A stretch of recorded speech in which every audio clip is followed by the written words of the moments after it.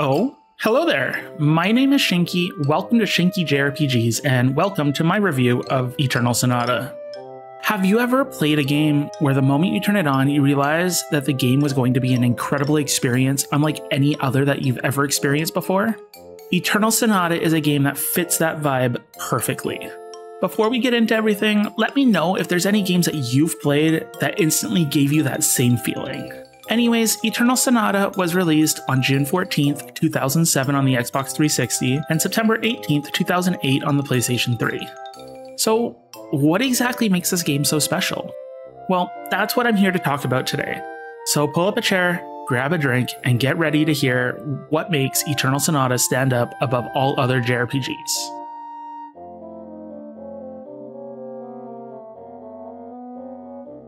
So, the story of Eternal Sonata is something I've never really seen in any game before. The story is based off of a true event, albeit quite loosely, but it does take inspiration from a real person. This person is the classical composer Frédéric Francois Chopin, who passed away on October 17, 1849. The whole game is Chopin's dream world as he lies on his deathbed. The actual story of that is pretty decent as well. The game starts with a girl that is jumping off a cliff into the ocean. No explanation is provided. She jumps off a cliff seemingly to her death. Then all of a sudden the game cuts to a nice field with the same girl, who we come to know is named Polka, going to the town of Retardando to sell floral powder. However, due to the country of Forte increasing the taxes so substantially, no one is able to buy it and afford it, and would much rather use the cheaper option of mineral powder instead.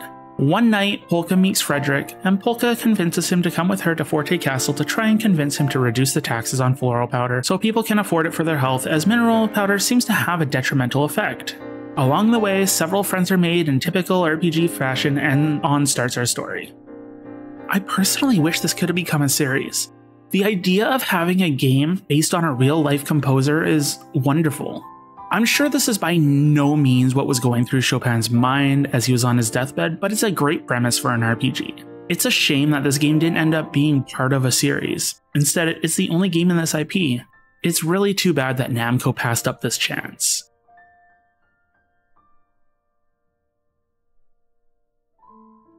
Eternal Sonata has to be one of the most unique RPGs gameplay-wise that I've ever seen. In towns, it's very reminiscent of PS2 RPGs, probably because this game did come out very early into the Xbox 360 lifespan.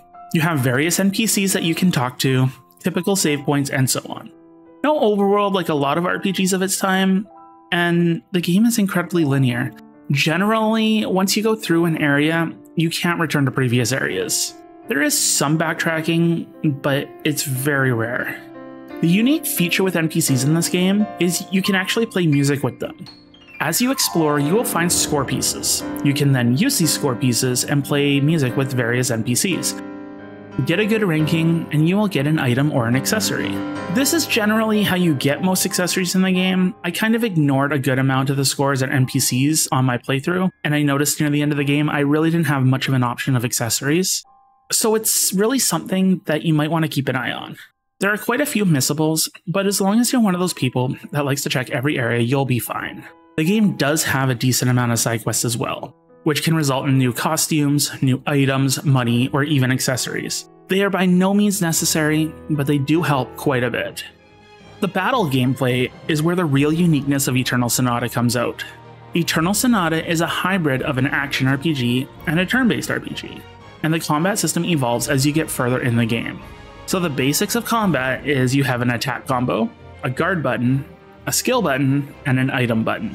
Once your turn comes up, you can move as you see fit, and as you move, your action time gauge drops. You have until the action gauge drops to 0 seconds to do any action you'd like, either attack, skill, or items. Guarding is done in a reactionary type method, where when your enemy attacks, you have a split second to press the guard button, and if you hit the guard button, you will reduce damage. Anyways, during battle, typically you use your action time to run up to your enemies, attack until almost out of time, and then press a skill button to finish your enemies off. The game starts very slow and bland and basic. However, as you progress with the plot, you start to unlock a higher party level, which has more combat features and more of a risk-reward system. For example, Party Level 1 has unlimited tactical time to decide what you're going to do on your turn, and the action gauge only drops when you're actually performing an action. Party level 2 introduces echoes to power up your special attacks, but now your action gauge will continually drop once you start moving. It makes combat a bit more difficult, but also gives you more combat features or item slots, making the extra risk worth it. Luckily, the game gives you enough time to get used to the new combat features and restrictions before introducing you to the next level, so you don't feel rushed or feel like you're still getting used to the new system. The skill system is what I feel really sets Eternal Sonata apart from other RPGs. You have one skill button and two skill slots, one light skill and one dark skill. The way you pick and choose between skills is dependent on where you are standing. If you are standing in the light, you'll use your light skill. If you are standing in a shadow, you will use your dark skill. There are equipment and usable items in the game that can force you to either be in the light or be in the dark regardless of where you are standing. These can be helpful. For example, if you are fighting a boss and want a character to be a dedicated healer, you might equip them with something that gives them the Shining Body status, so they always have access to their healing ability. As your party level raises, you eventually get access to a second light and dark skill, used by holding R2, allowing for more options.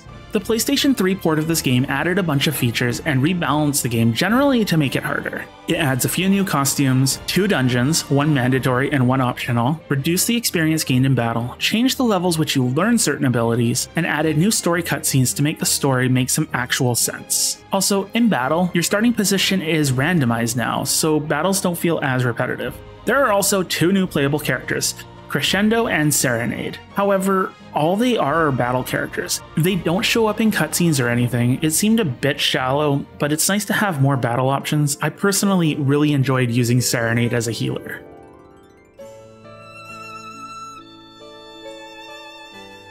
So, the first thing I realized when I started playing this game again is, wow.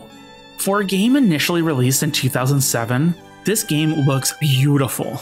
It definitely did not look like a game from 16 years ago. The game is so bright and colorful, the cel-shaded graphics aged incredibly well. The only thing I complain about is a lot of the skills in battle look similar, just with a different color effect. It's not a deal breaker, but a little bit of originality would have been nice. I really enjoyed the character designs in this game. Characters like Fugue, Count Waltz, and Falsetto were just a few of my favorites. I wouldn't say any characters, though, were uninspired. They all look super good. Well done to the character designer for sure.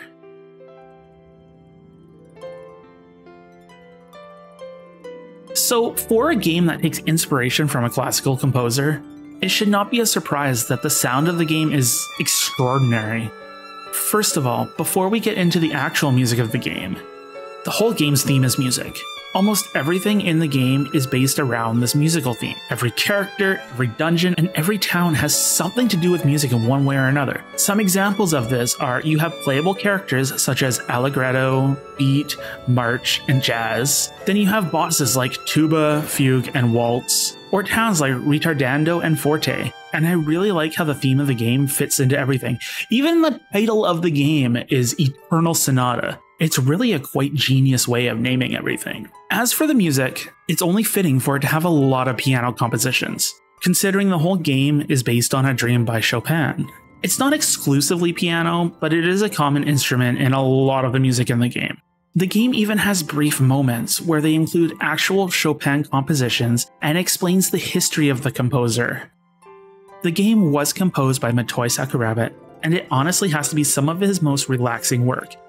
It's just so gentle and so calm. It really conveyed the fact that the game in itself was taking place in a dream world before somebody's death. Anyways, this next part is not a complaint, but maybe a pet peeve. Do you remember how back in the PlayStation 2 and early PlayStation 3 era, how every anime and JRPG seemed to have the same voice actors?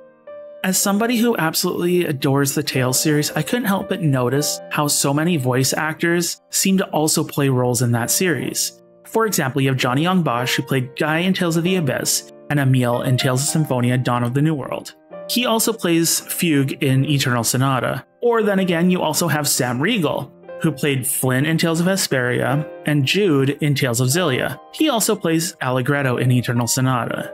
Now, it doesn't ruin the experience, but it definitely does take you out of the whole experience a little when you recognize the voice actors from a different piece of media, especially when those voices are very easily recognizable from one of your favorite series of all time. The voice acting is good, be it in English or Japanese, but it just kind of gripes me, so to speak.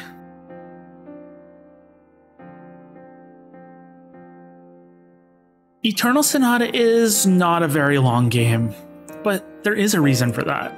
A standard playthrough without touching any of the bonus content will probably run you about 30 to 40 hours, depending on how much grinding you need to do.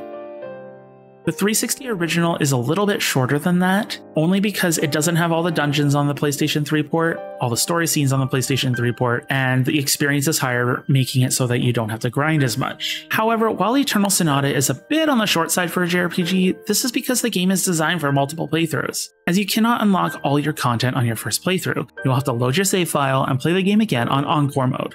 Encore mode is sort of a hard mode where enemies are stronger and you can unlock more content such as the second optional dungeon and extra costumes. In the end, if you really want to see all the content, you're probably looking at about 65 to 70 hours. I personally did not do Encore mode, but I'm not complaining honestly. 40 hours is a respectable length for an RPG. I'd even go ahead and say it's my ideal length for a JRPG. So, Eternal Sonata. It's hard to say that this game is anything less than amazing. It has that very classic JRPG feel, while still looking absolutely gorgeous. The game can be quite difficult at times, and sometimes absolutely unfair, but not enough to ruin the experience at all.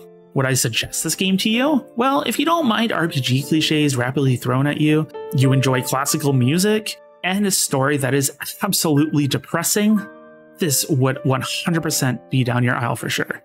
Have you played Eternal Sonata before? Let me know what you think about it in the comments below. I'd love to have discussions going on about this beautiful game. As always, don't forget to like, comment, and subscribe. That's the meat and potatoes, folks. Thanks for tuning in and have a wonderful day.